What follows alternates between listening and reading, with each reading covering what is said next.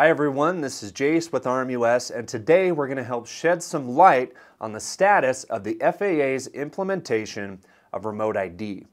For some background, Remote ID has been a long time coming, and according to the FAA is the ability of a drone in flight to provide identification and location information that can be received by other parties.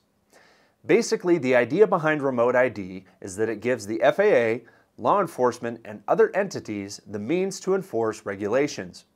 This is supposed to be achieved either by hardware built into an aircraft or via an attachable module.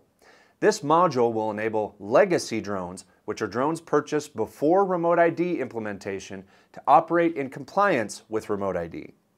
The original deadline for manufacturer compliance was September 16, 2022. This means that any new aircraft sold would have to have Remote ID hardware built in. The deadline for user compliance is still September 16, 2023. So what just happened? The FAA has recently published a rule update on Remote ID, delaying the implementation of manufacturer compliance until December 16, 2022. Why? According to the update, the FAA accepted the ASTM standard for Remote ID compliance on August 11, 2022.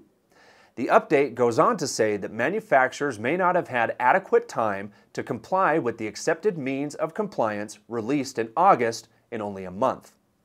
As a result, between now and the new deadline, we will likely begin to see Remote ID compliant drones released more widely.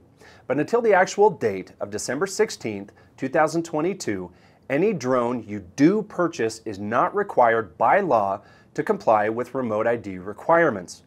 In these cases, those attachable modules that we mentioned earlier would be necessary for pilots to obtain and attach to their aircraft for the drone to meet compliance once it goes into effect for users on September 16, 2023. This still leaves us with a slew of unanswered questions. A lot of confusion on this topic remains for manufacturers and consumers alike. Here are a few things we do know. Some manufacturers that we spoke to have already included this technology into existing aircraft, or at least are considered compliant. As of September 9th, the FAA has released a list of aircraft that are considered compliant. This includes the DJI M30, M30T, the Mavic Mini 3 Pro, the Mavic 3, and others. What exactly does Remote ID compliant mean? We don't actually know. Which brings us to a few things that we don't know. When speaking with manufacturers, we found that while some have successfully built and integrated compliant modules, they have not yet been told where or how the hardware will need to report the required data. Also, what do these broadcast modules for legacy aircraft look like? Where can they be purchased? How much do they weigh? Can I transfer them between different aircraft? How will they integrate, if at all, with my aircraft system? These are just a couple of questions that haven't yet been answered. So what do you need to do? As a consumer, the answer at this moment is nothing. Compliance for consumers, which for all intents and purposes refers to legacy drones, will not be in effect until September of 2023. Also, make sure you're aware of changes and developments to Remote ID as they're announced. The December deadline is just around the corner, which means, assuming everything goes to plan, the landscape should take shape in the very near future.